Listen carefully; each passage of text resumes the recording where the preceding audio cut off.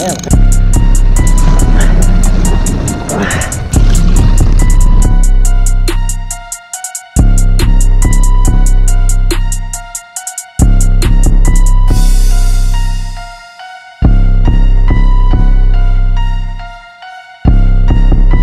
at that big one. Look at that big one.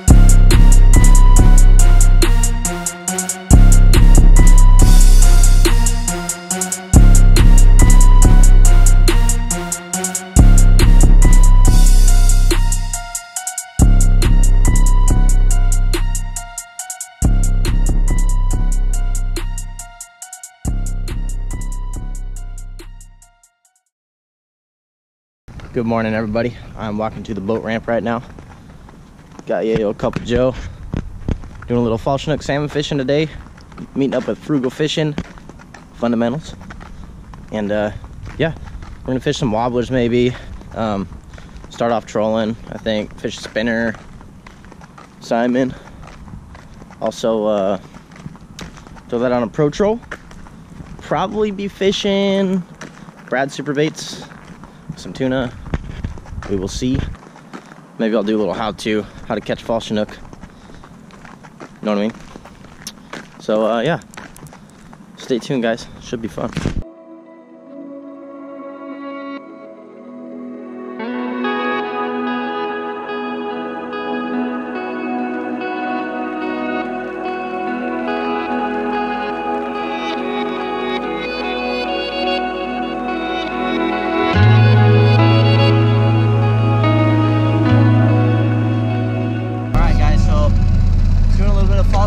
Fishing today with Frugal Fishing Fundamentals.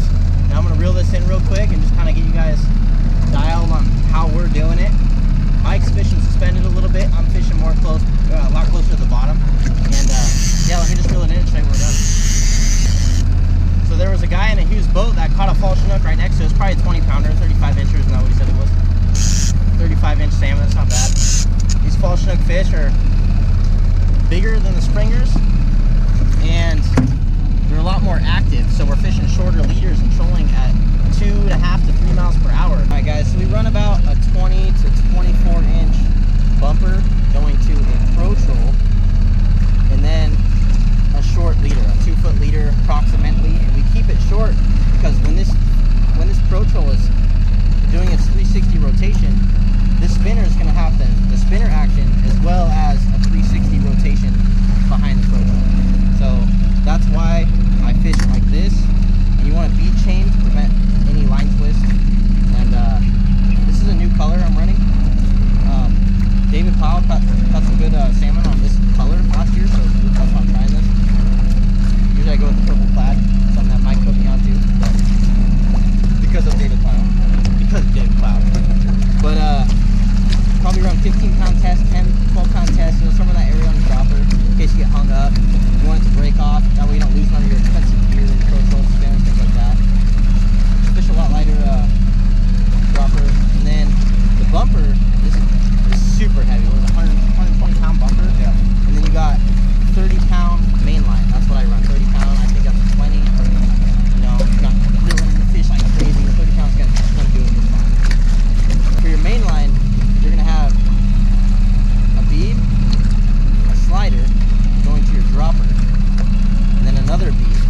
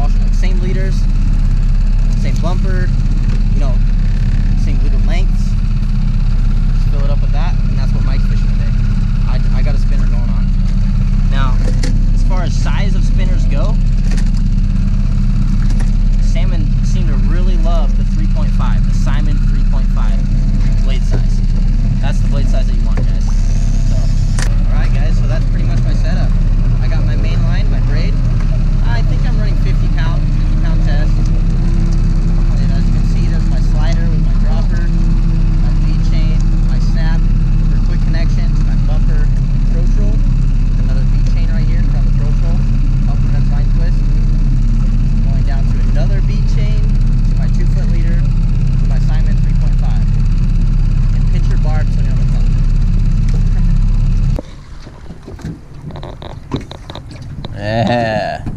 So I am running the Akuma Salilo. It is a 9-foot rod and it is medium heavy.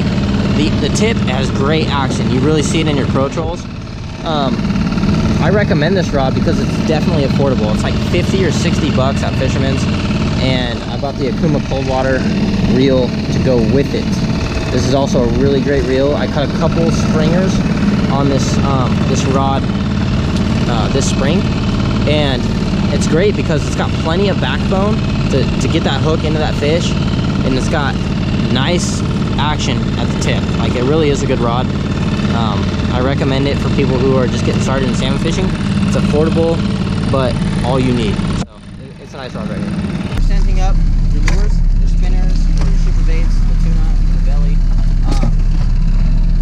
I'm going with a gel scent that I'm going to put on the hooks. I don't want to put it on this rubber part right here or on the blade because it can affect the action or the color.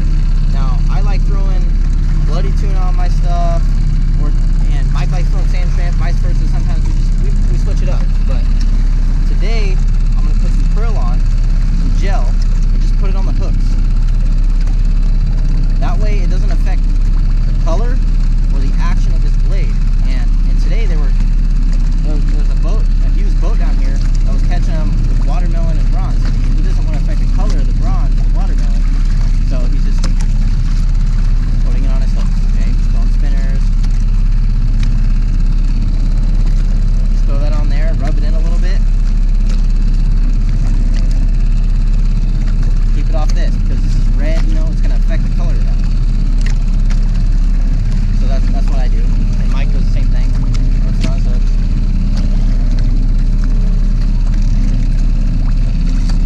Let's see if we can't get on some Fall Chinook today.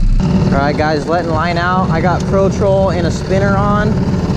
Short leaders, 2-foot leader. That way the spinner is affected by the Pro Troll. And Mike is going to throw a super bait on with some tuna.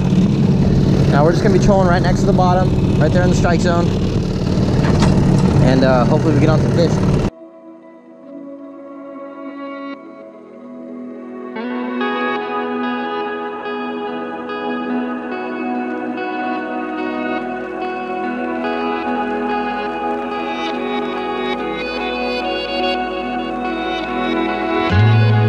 Alright guys, it is August 19th out here.